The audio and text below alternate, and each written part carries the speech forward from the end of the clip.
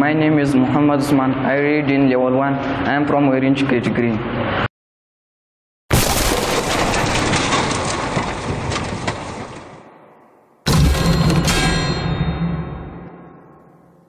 I should be very thankful to Quest Academy. He gave us Quest Scientific World. So today my presentation is about human brain. Brain is very delicate and important part of human body. The brain is enclosed in the skull, that is called cranium box. The brain controls all function of human body. There are three important parts of the brain: forebrain, midbrain, and hindbrain. So first of all, I will clear that forebrain is the largest part of the human brain.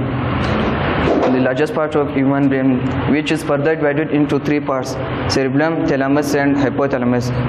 Cerebellum is the largest part of forebrain, which consists of two hemispheres, left hemisphere and right hemisphere. Cerebellum controls function like sight, hearing, speech, and thinking and decision making. And the second one is thalamus.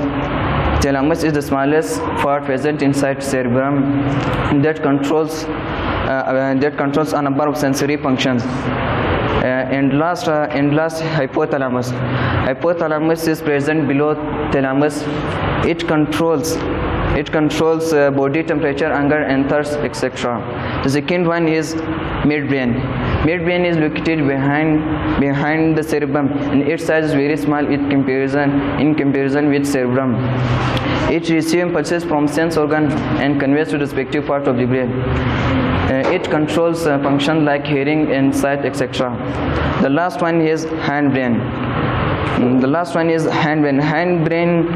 Hindbrain also consists of three major parts: cerebellum, pons, and medulla oblongata. Cerebellum is located behind the cerebrum. It controls a balance of body and coordinations of muscles. And second, pons. Pons is located on the top of medulla, and it controls swallowing of food and sense of taste. The last one is medulla oblongata. Medulla oblongata controls heartbeat, blood pressure, etc.